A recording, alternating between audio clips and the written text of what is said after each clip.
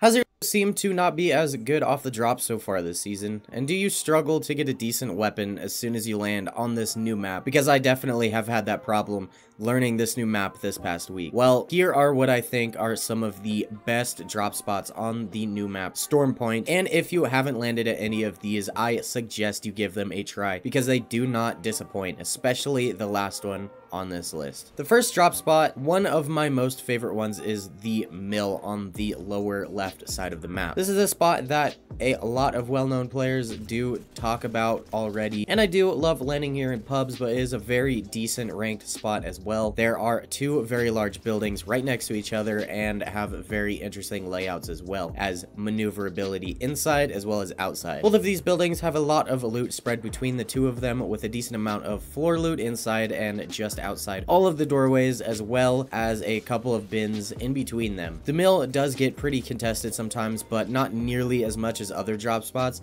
even ones very close to it, like Checkpoint. Also, the mill does have a fair amount of other buildings close to it, so if it is too contested, then you can easily divert to the other buildings and come sweep up whoever is fighting there. Next up is fish farms on the lower right side of the map. Now, this isn't very contested, and to be honest, I have only landed here maybe once, but I have gone through this place late game multiple times, and it rarely even is looted at all. So if you're looking for a more low-key drop spot that doesn't get contested often, but still has a very decent spread out loot pool within it and is in very close proximity to other drop spots like Gale Station next to it, is you will almost be guaranteed to have more than enough loot to walk into Antenna and be able to clean up any kills in there. The third drop spot is going to be Antenna. Now, I have landed here quite a bit. It actually was the first drop spot that I landed at in Season 11 on the new map, and there really is so many different spots you can land at, from all the buildings surrounding this place to landing at the back side of the inner buildings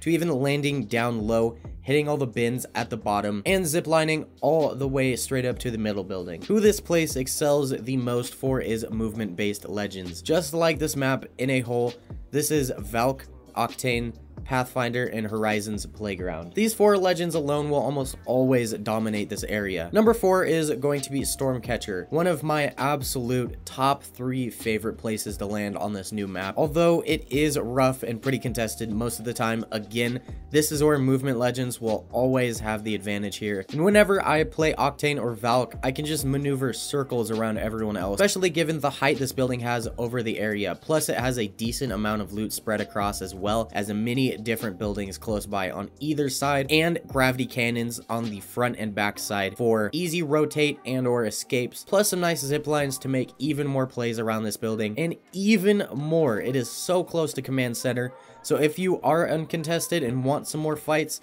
it's just a hop and a skip over to command, with tons of bins out front there as well before you go in. And the last and absolute best drop spot right now is the cave on the far bottom right of the map, right under the mill. This place has no name for it, and even I had no idea it existed until a random I was playing with showed it to me. All it really is a couple of bins inside the cave, as well as a decent amount of buildings surrounding it, as well as some of these drop pods you see scattered around the map, and a few other surrounding bins.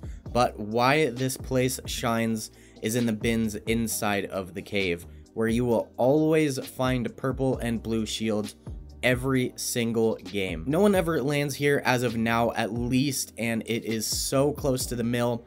So just like other drop spots, you can go in and sweep up the leftovers and get all of the loot there too, and be set for the game.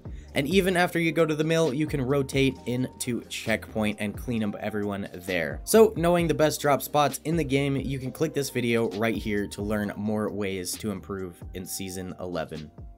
And I will see you guys in the next video.